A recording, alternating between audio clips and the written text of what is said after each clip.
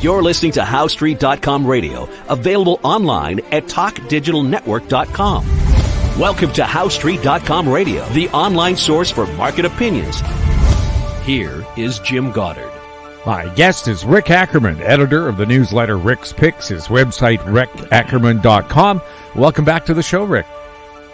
Always a pleasure, Jim. Thanks for inviting me on. Rick, what kind of state are we in the markets? They look pretty positive right now. Yeah, the market's making a all-in bet on Trump, and I don't think the market's got it wrong. The market hasn't been gaslighted like all the pundits who seem to think that Harris is running neck and neck. She's not. Anybody who watched Bret Baier's interview of Harris last night will understand why she's not even a viable candidate, much less running even with Trump. So the market is in full lunatic mode. Nothing's going to stop it. I did put that out as a commentary a month ago that the market was going to continue higher to waft higher until the election. But I think Trump's going to inherit an insoluble mess.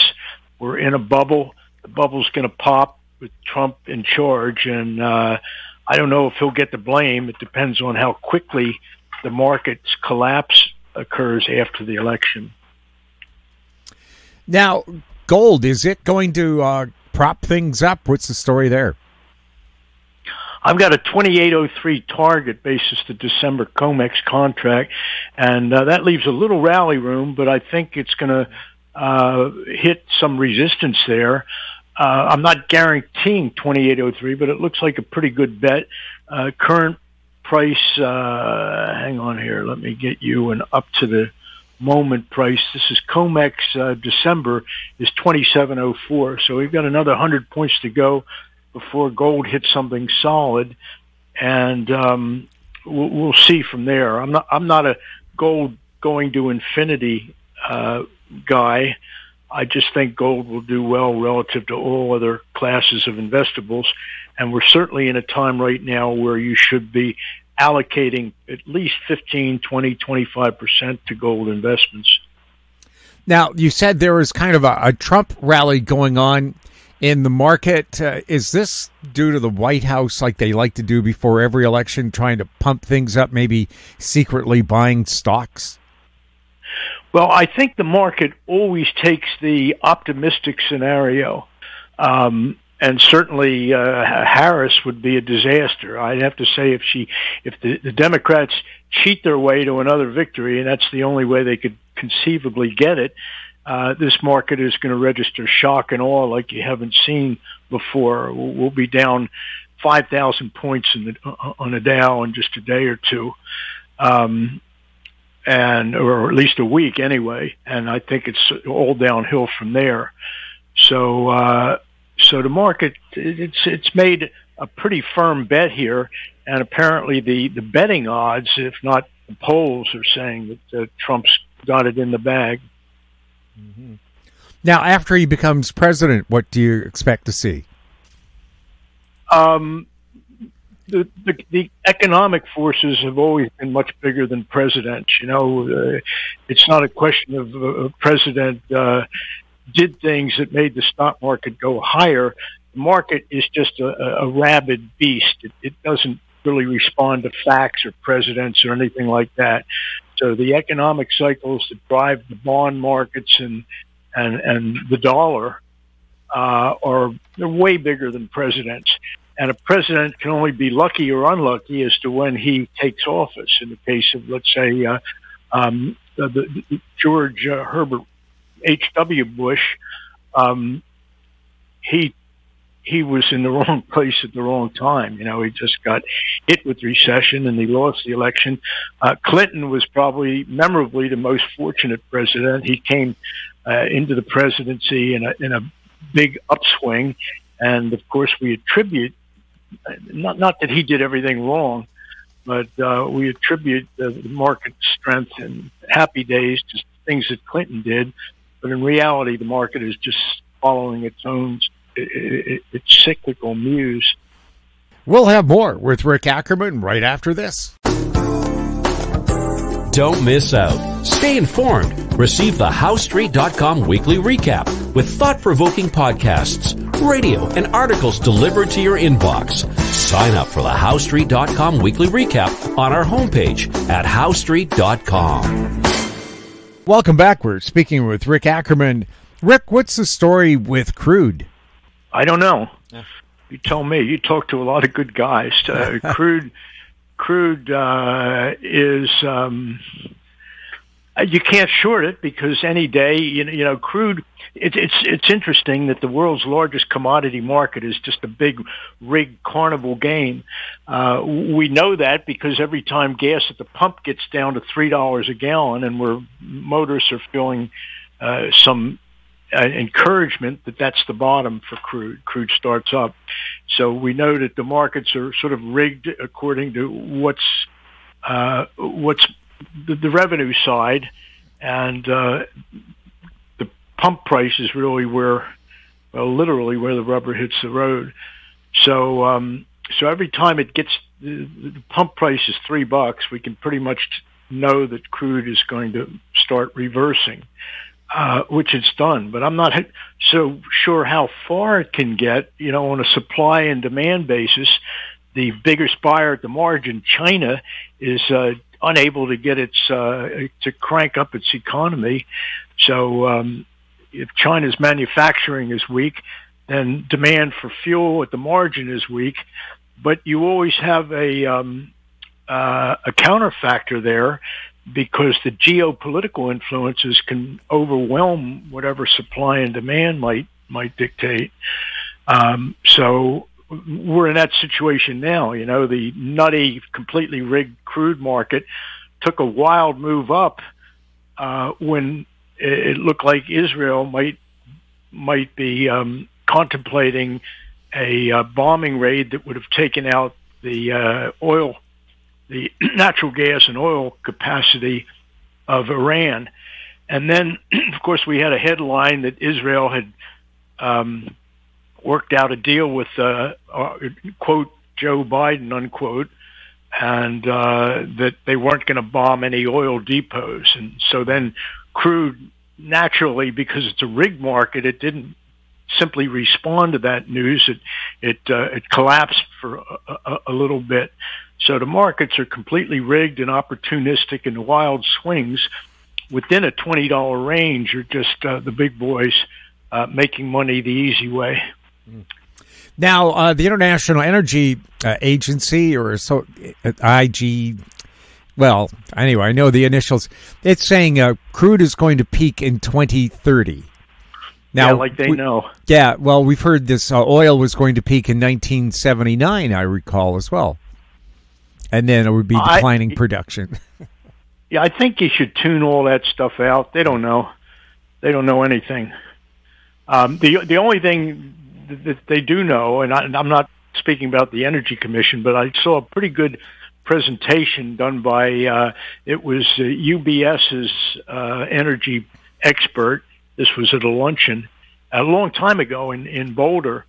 And the point was, when you look at the pie and where we get all our energy, some of it from solar, some of it from most of it from fossil fuels, and so on and so forth, it takes forever to change the pie. To go from 11% solar to 20% represents an enormous investment in infrastructure and a long, like 20 years long lead time.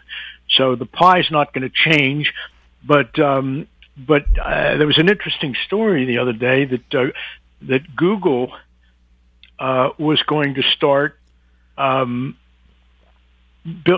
running AI power off small nuclear generators.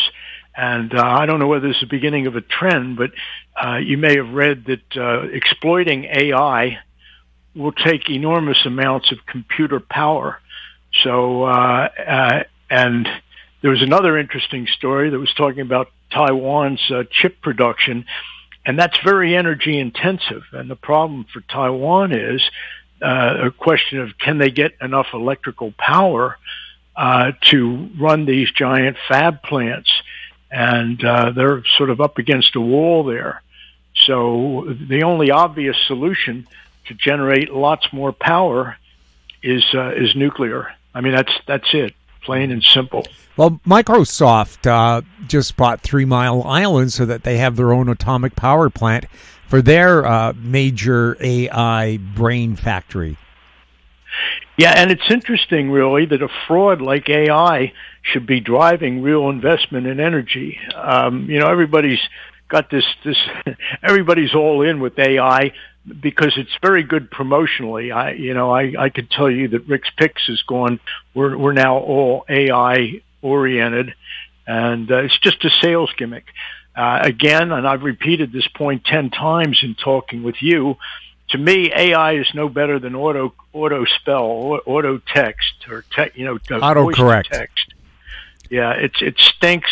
And if they can't get that right in the context of what they have the chutzpah to call a large language model, if they can't get small language right, how are they going to get large language right?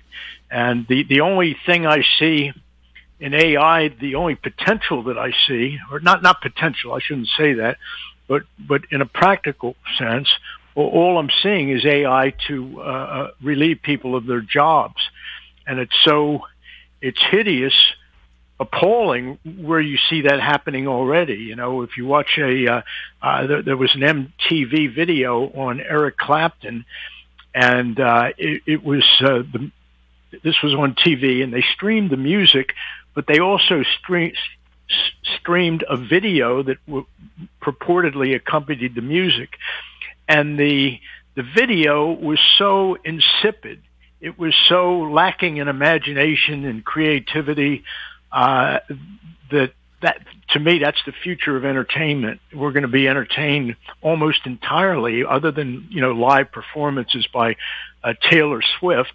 We're going to have AI streaming at us in ways that are so unimaginative, so uncreative that they're going to just take the world by storm.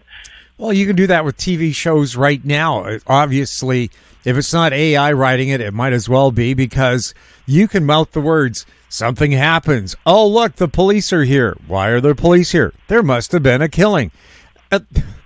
Like, that was a really hard script to write.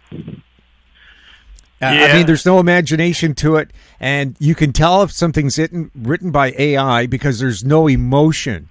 They won't say, down by 27 points, the frustration and the grit and the grime were digging at their eyes and into their hearts, and they were trying to find a way to win. You'll never find anything emotional in it. It was, they were down 23 points. They came back. That'll be AI. They won't talk about how, feelings, and if they do put feelings into it, they'll be the wrong feelings. He was so happy his boat was about to be torpedoed.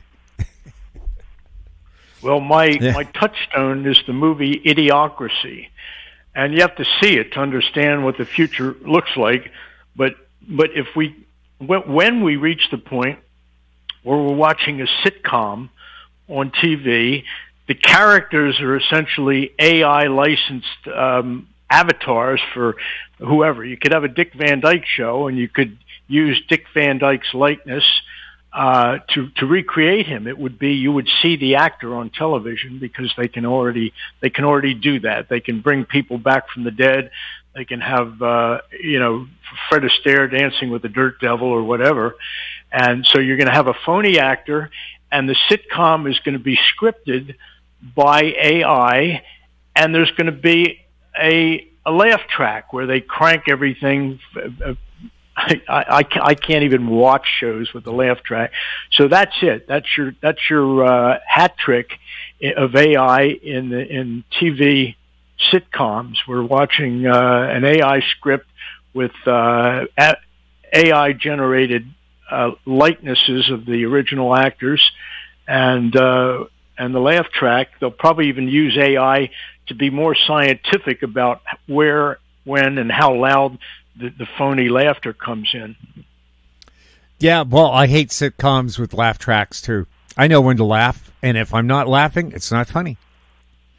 Yeah, and that was a problem for me with Seinfeld. I think Seinfeld was a good show. The concept was good. It was well executed. but it had a laugh track, and so that made it unwatchable for me. On the other hand, some of the best comedies ever, like the Gary Shandling show, did not have a laugh track, and I think that made a lot of difference. Not that anybody really noticed. Well, I loved Gary Shandling. Plus, being in radio, TV, and you go, this is so real. The audience has no idea. It's like the duck on the lake. He's nice and calm, and the feet are just churning like crazy underneath. That's what's going on your favorite TV show during a newscast where everybody's cool and collected. Behind the scenes, people are running around, throwing scripts at each other. And have you got this? Have you got that? And then, of course, they throw in who's sleeping with who.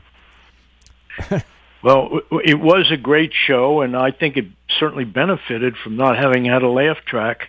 It was just head and shoulders above everything else that was on at the time. Anything else we have to be keeping a close eye on, Rick? It's like always premature to start liking bonds, but I mentioned having allocating more heavily in gold. You got to have gold here, even if you're not a believer in $5,000 an ounce. But the bonds are so far out of favor; they look so horrible that I can only infer that they're a screaming buy right now. Rick, thank you so much for chatting with us. And thank you, Jim. I always appreciate the chance to connect with your guys. My guest has been Rick Ackerman, editor of the newsletter Rick's Picks, his website, rickackerman.com. If you have any questions for Rick or for any of our guests, you can send them to info@housestreet.com, our YouTube channel, Talk Digital Network. Find us on X @HouseStreet. We're also on Facebook. I'm Jim Goddard. Thank you for listening. Comments made on HouseStreet.com radio are an expression of opinion only and should not be construed in any matter whatsoever as recommendations to buy or sell any financial instrument at any time. Available online at TalkDigitalNetwork.com. HouseStreet.com radio is a production of House Street Media Incorporated.